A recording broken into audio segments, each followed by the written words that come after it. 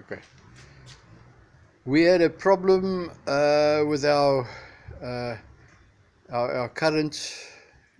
We got machines from the workshop. We broke up our workshop and we brought them home.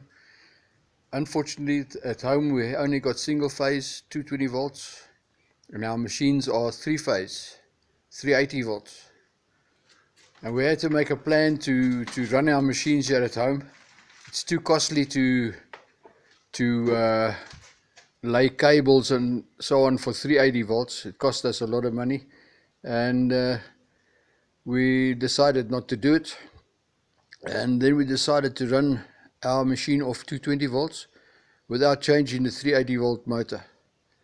We kept the 380 volt motor on, and we've made ourselves a unit to make our own three phase. It's not three phase 380 volts, it's three phase 220 volts. So we still have our three phases, and we now run our milli machine and all the machines that are three phase of this unit. It's a little bit of a quick model. We haven't had a chance to better it yet, but we're going to do that, and I'll just show you how it runs. Okay, switch on.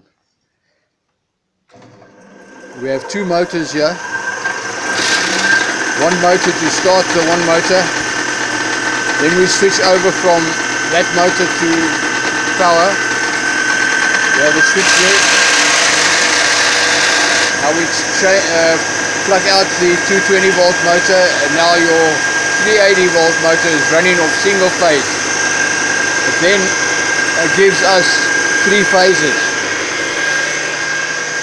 We go to our machine and we start our machine, and our machine runs now. Okay, stop it. Okay, you can see the machine is running. That is the feed on the bed, and there's the tool running over there. You can see it's a little bit fast for the camera. I'm going to switch it off and switch it on again. You'll see it's stop, and then we'll switch on and you can see it starting again. So you see this machine is running off single phase. They say you can't do it, but I've proved them wrong. You can do it. No hoax. And there's no hoax here. I'm using this thing, I'm skimming cylinder heads with it, and I have no loss of power. I have full power on this machine all the time. Running it on 220 volts single phase. Thank you.